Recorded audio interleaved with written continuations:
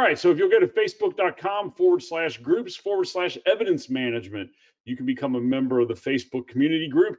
And lots of people are a part of that and good communication going on. So if you have questions about anything in the world of evidence management, that's a good place to be. All right, well, let's get started with today's topic. And today we're going to talk about data security and infrastructure overview, the never-ending pursuit of perfection. And I want to start out and just make it clear, this is not meant to be an extremely exhaustive overview of data security. I want to give a little bit of information that I think will be good for people to hear, may probe you to think a little bit about how you handle data on your end, maybe what you do to put your organization into a good position or a bad position as it comes to security. And I'm going to spend a lot of time talking about our infrastructure because that's what I'm familiar with. I'm going to use it to explain how we go about doing security in our world. I mean, this is my world, information security and network and web-based systems. So that's what we're going to talk about here today. So generally, the single greatest threat or security threat to any organization is you and me, along with some human error and bad practices. When you take any one of those components and begin to put it together, you have a foundation for problems. And I want to give an example about this because I'm here to talk about information security today. And I would like to think that I know a little bit about the topic. It's what we do as a company, but it wasn't very long ago. I'm sitting here at my work computer and I had a text message on my phone. And this thing popped up and it said, it was an alert. It was telling me that the post office had a package for me. And I could look at that and tell that the link was not right. I never, ever received a text message from the Postal Service, and every fiber in my being was activated to avoid clicking on that link. I just, for some reason in my mind, there was something for me, and if I didn't click on that link, I was going to miss out on it. So I did not click on the link, thankfully. I did a very little bit of research and found out quickly that this was a new thing that was popping up. And you're probably all very aware now that text messaging and sending out spam alerts and phishing tactics it's incredible now. I'm sure you all received election things via text messaging and you're wondering, how do these people get my cell phone? But this is the beginnings of problems when you simply click on these links. And I almost did it myself. Now, one of the things I like to do within our company is when these things pop up, I'll send out an email to everybody in the company as just a constant reminder and alert. Hey, you have to be vigilant about things you're receiving because this right here is how the problems really begin. Now, I just want to give you an FYI, a side note. I always bring this up anytime I talk about security, because to me, one of the greatest security risks in the world are people. And I don't know any of you online here listening. This may be you, it may not be, but your bad practices when it comes to password management is a huge problem. Okay, I and everyone in our company uses a product called LastPass, where we will store all of our passwords for everything we log into, and people are encouraged, if not demanded within our company, that every time you log into a website, you need to be using a different complex password. I myself probably have 500 different websites that I log into for some form or fashion or another, and I have a different complex password for every one of them. And the point of doing that is, if any one of those passwords is compromised, I don't compromise everything. And there is no doubt there are people listening to this here today that you use the same password for everything you log into, and you're one step away from that being compromised and everything you log into being compromised. And so just as an example, one of the sites I log into is Wayfair, and that is my complex password that I use. This program that I use will allow me to generate as long a password as I want. So if it's a very sensitive system, I may have a 20-digit password that will be stored and encrypted and everything that goes along with that. This isn't one of those really major fundamental things when it comes to security, but I think it's very important, and I just wanted to throw that out to everybody. I think that's something that everybody should be doing.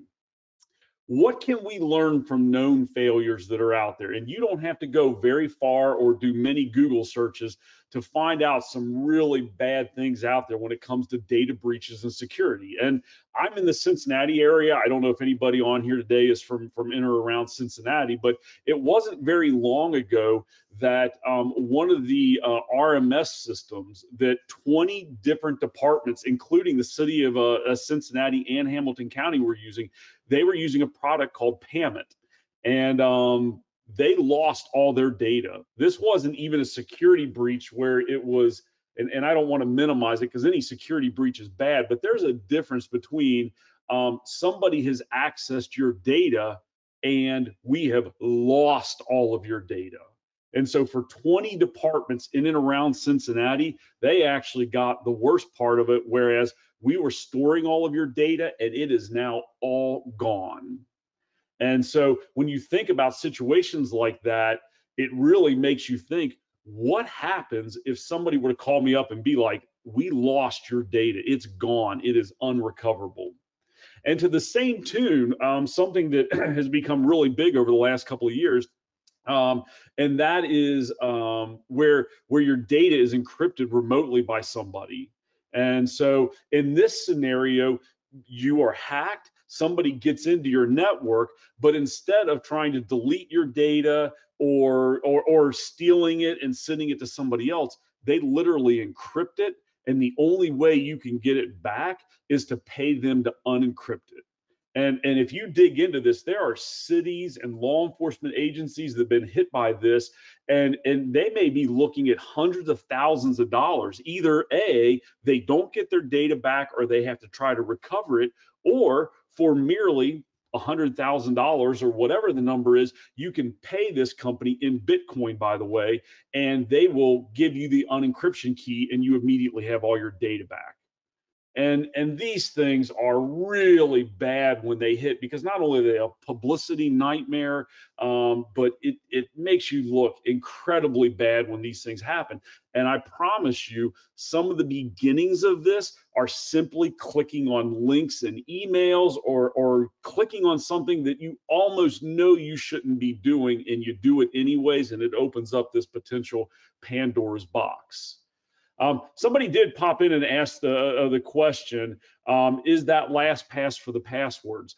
LastPass is the password storage manager program. So not only is it where you store all of your data about your passwords, but it allows you to generate out passwords and all of that. So very good question. As an FYI, generally, you are far more likely to do something unwise and cause a problem than you are to be hacked. As if you're just sitting in your office one day, minding your own business, you don't do anything, and all of a sudden you're being attacked.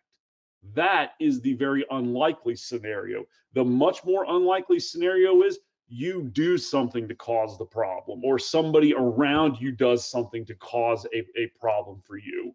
And so some of those things that I want to classify them as dumb things, but they may just be a better word as unwise things. And I see this all the time. You store sensitive data on a device with a single point of failure, whether it's a thumb drive. I cannot tell you how many departments I've run into where they store all their body cam video on a single USB drive that is sitting out in the open, and people have access to it. I mean, somebody can steal that device, but even more likely, that thing fails and you lose all of your data that is on that thing. And so anytime you have a device with a single point of failure, you are seriously running the risk of losing everything. Another really big one is you're not backing up your sensitive data, and even more importantly, testing the restore. Going back to that Pamit situation I explained a little bit ago, where 20 organizations lost all their data, they had servers in place with data redundancy and they were doing backups. But guess what? Nobody ever tested the restore of that backup to find out there was a problem with it. And so, generally when things like that go down, it's multiple degrees of incompetence that are coming together at once and creating this situation. Another thing is nobody plans for something going wrong. Nobody sits down and says, what happens if that device fails? Because if you did that, you would probably say, wait a minute, that's a big problem. Do we want to risk that? And so just planning for something going wrong is incredibly important. All right. Now, I'm about to dig into our infrastructure and I want to talk about our software for a minute. The purpose of this is not to dig into our product. Okay. I try to avoid that when I do these webinars. I'm trying to convey information that I think is important. And sometimes it just happens to be best conveyed because it's wrapped around our software. Okay. But what I'm explaining here could be applied to any web-based system that is out there. And these are things you may need to be aware of so that you can ask the right questions. So we do have a security a paper on our website. In fact, most organizations that do what we do, they're going to have a white paper or some security document that really digs into all the weeds of what they do. And I'm not going to go through this document, but my purpose today on this call is to lightly overview the things that are in here and put you in a position to ask good questions of different vendors you might be working with. But if you do want to dig into it and go into far more detail, just go to trackerproducts.com/security and you can review our security white paper. Okay, to me, the basis for security is compliance. Okay, compliance is almost the definition for what are we going to do to be compliant. And so for us in 2020, we hired our first compliance manager. I mean, we're getting big enough now. We're in a world now where law enforcement agencies are becoming far more aware of security threats and compliance and standards. And so we as an organization, far more than 15 years ago. I mean, 15 years ago, almost nobody asked any questions at all. They didn't even know the questions to ask. Well, in today's world now, you have compliance and standards. And so we get that all of the time. And so one of our big pushes in 2020 was to become compliant with SOC 2 and even CJIS compliance. Because here's how that really breaks down. When an organization is looking at our software, especially if they know what they're doing, they may have 500 different questions they want to ask about how do you handle this? How do you handle encryption? How do your firewalls work? Who has access to all your data? And again, 500 different questions. CJIS compliance is 500 individual standards. And so in the end, you could come to me and say, hey, I've got 500 questions, or we could be SOC 2 compliant. And then most people are like, oh, okay, I know what SOC 2 compliance means now. I know what CJIS is. If you are compliant in that regard, I feel a lot better about working with you. And so that is something that we have been heavily focused on this year, getting all the policy, procedure, and standards in place so that we can then go after the SOC 2 compliance. And so we're knee deep in working on that right now. All right. The next level is simply the infrastructure of where all of this stuff is housed at. Now, when I mean infrastructure, infrastructure could be that USB drive that is sitting back in your intake evidence room, and all of the officers are walking in and downloading all their body cam onto it. But that's one, aspect of infrastructure. Infrastructure can get much larger and much more expansive. And in our case, I'm going to show off some pictures of our infrastructure here in a minute. Our infrastructure on Amazon Web Services is, it is a large infrastructure. There is a lot going on in there, okay? But it is important to understand some of this infrastructure. Where is your data stored at? Who has access to that data? And so as I dig into that, here's a screenshot that gives you a very general overview of what our network infrastructure looks like on Amazon.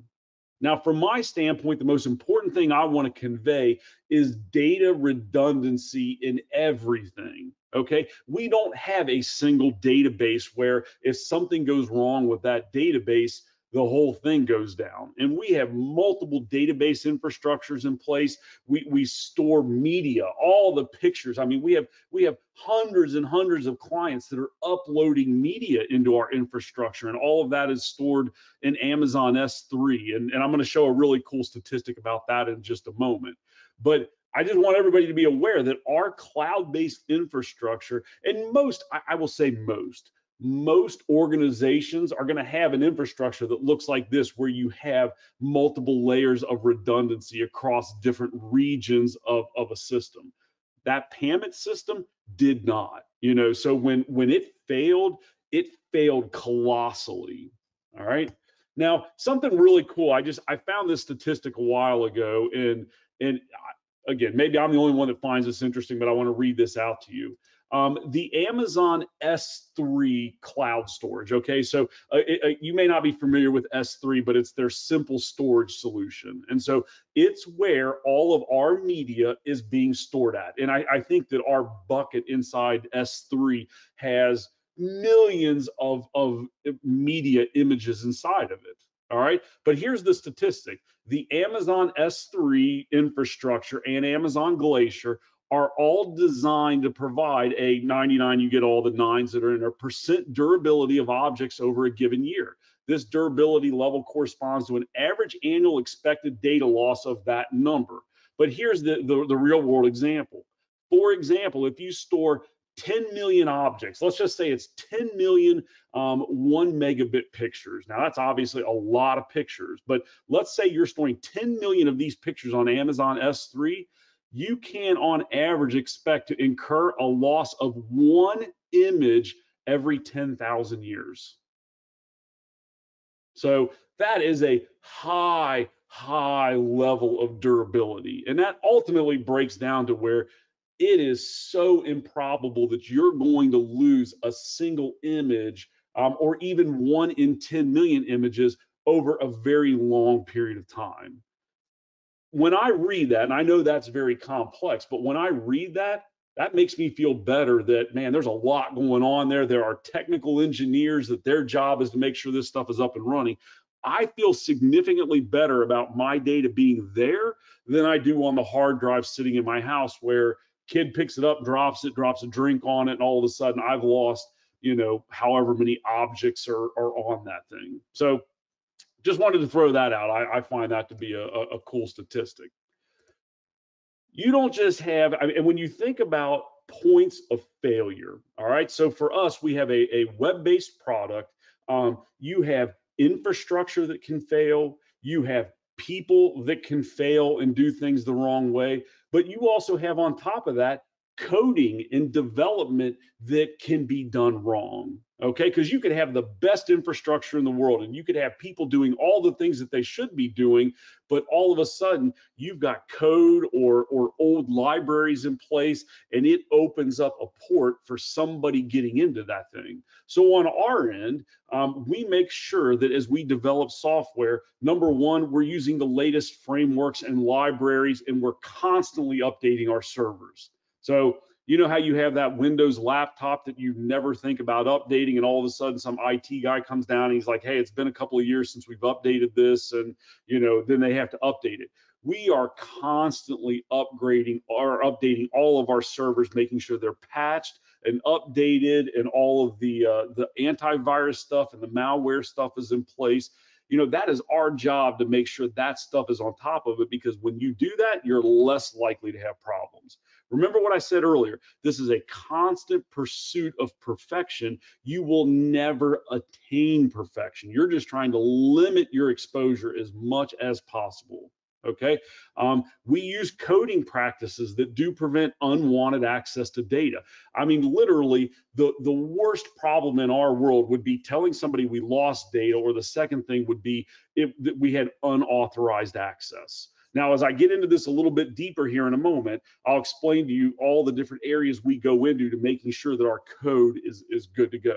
Our development team does code reviews. Everything that is developed, multiple people put their eyes on that code to make sure that we're not developing things that are going to create a problem. Now that's putting eyeballs on it, but there are also systems that I'm going to get into a minute that will even further check all of that. Okay. Our development is always done with permissions first mindset. All right. Every time something is developed, the very first thing that is considered, how does this affect security? Because in the end, everything below that is way secondary to that. All right. And then the last thing is we also use password managers for all of our data access. So now we've developed code where the code is done, the eyeballs have been put on it, we feel good about it, but now we take our code and we submit it into a quality assurance process where we have a team of people that will analyze the code. They'll use software tools and they will try to find security flaws within that, because we don't want a client to find that. We don't want to receive a phone call someday where somebody's like, hey, we found a bug in the software. And inevitably, we do get calls from people where, hey, we found a problem. But I know today that is far less likely. I would be willing to bet that 99 out of 100 flaws that are developed within our software are found by our QA team. So it's certainly rare that something will roll out into production because they've got a lot of systems that they use to reiterate and go back through things that have been developed. So we are, every time we develop something, it goes through the entire gamut of testing before it goes out into public. Okay. The next one, and this is critically important, is penetration testing. We hire a third-party company to attempt to hack our software.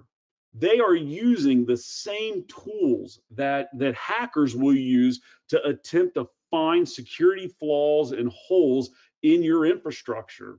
So this group will use a whole, so I listed out some of the standards that we use or some of the different things that we try to comply with. The OWASP top 10, those are the big, so for anybody here that's into coding and stuff like that, that's where you get into cross-site scripting and SQL injection and things like that. So again, this third-party company will test it, attempt to hack it, and then they come back to us with a report that says, here's what your grade is, and if they find any flaws, we will fix those flaws before that stuff ever goes out into production. And on top of that, something else that will allow you to feel better about this is some of our larger clients that actually have internal teams that will do security testing on software. We have those people that are constantly testing our software, and every once in a great while, they'll come back and say, hey, we did testing and found this hole in your system. And so I can't even imagine the amount of testing that goes into our software, including pen testing, before something ever runs out into production. And then next is disaster planning and recovery. So our compliance person, so imagine you're in an evidence room and you have a water pipe running overhead. Our compliance person would walk in and the first thing they would say is, what happens if that pipe bursts? What happens if somebody gets through that door over there, or whatever, or I mean, it's amazing some of the evidence rooms and the like just windows to the outside. I mean, a compliance person would walk in and would say, does somebody have access to that window from the outside? What happens if they get through that window? And so disaster recovery planning and recovery is going through the exercise of what happens if that thing fails right there. And so we make sure, as I mentioned earlier, we don't have any single point of failure in the system as much as can possibly be. And then we do full snapshots of all of our systems every 12 hours. I mean, we have redundancy built into the system. We're doing snapshots and data backups, and then we're storing those data backups on that S3 infrastructure that I told you about a little bit earlier, where you have, a chance of 1 in 10 million objects of data being lost every 10,000 years. And I would still even tell you, as I throw all those things out, and I hopefully you sit there and you're like, man, that sounds really awesome. Like these guys are really on top of it. At no point do we sit back and say, hey, that's good. We don't ever have to do anything again. Because I don't want to be that organization that all of a sudden we have to call our clients on the phone and suggest our system has been compromised or we lost data. And thankfully, in 15 years of doing this, we have not lost a single piece of data. Now, we have had clients lose data. Probably a dozen different clients have lost data, and every one of them were on-prem systems where we weren't in charge of the systems and the backups and the security. And there is no more heartbreaking feeling than somebody calling on the phone and saying, hey, that server with that data is now gone. And they almost call me up and look to me like, what can you do to help me? And unfortunately, my answer is, well, we're happy to reinstall the data or the system, but if you don't have those backups and all of that stuff, it's gone. And so, that's why in today's world, I think what happens is most people look at what I've just laid out right here, and you understand what we're doing, and this is our job every day to keep on top of it. And most people now in today's world, they say, I'd rather my data be on your end than on my end. Not particularly for lack of faith in your own IT people, but in the end, this is our job, and it's we've got to keep on top of this. And you may not be so sure about things on your end. And so again, this is what we do. And then the very last thing I want to throw out, and I'll be happy to answer questions if you want to. I think that maybe most importantly is your culture and your accountability for all of this stuff. We are constantly talking about this. This isn't just something every once in a while we bring up on our end. It's the lifeblood of our organization. If we fail in this regard, we fail monumentally. And so we cannot afford failure on this part. So we are constantly talking about it. Our compliance person is putting things in place to pursue that level of perfection that, again, we won't attain, but we're moving more in the direction of. And so I would encourage you, if at least look at some of the stuff on your end, because many of you are housing critical digital evidence on your end. And I would encourage you, go back and ask your people what kind of redundancies are in place. What happens if that USB drive fails? Because you may be the person that helps open that up, and you can avoid a colossal nightmare of data loss or a security breach or something else. And simply asking the proper questions can help immensely. Okay, again, that was not a major overview of data security. It's just some of the things that I think are really important. Does anybody have any questions? I don't see anything coming in particularly. Hopefully, at the very least, you're more comfortable about what we're doing on our end as it comes to all of this data, because it is something we spend a lot of time on. Okay, I may have a question coming in. It looks like maybe they're typing it out, but it's not here yet. All right, well, you know what? Yeah, I'm just getting some comments back now. So that's all I have to share today, guys. I really appreciate everybody showing up for this. I hope that, again, my goal is always that you can pull one thing out of this and take it back and use it. And if that is the case, then this was certainly worth the time. Everybody have a great day, and we'll look forward to seeing you in a few weeks at our next webinar. Bye-bye.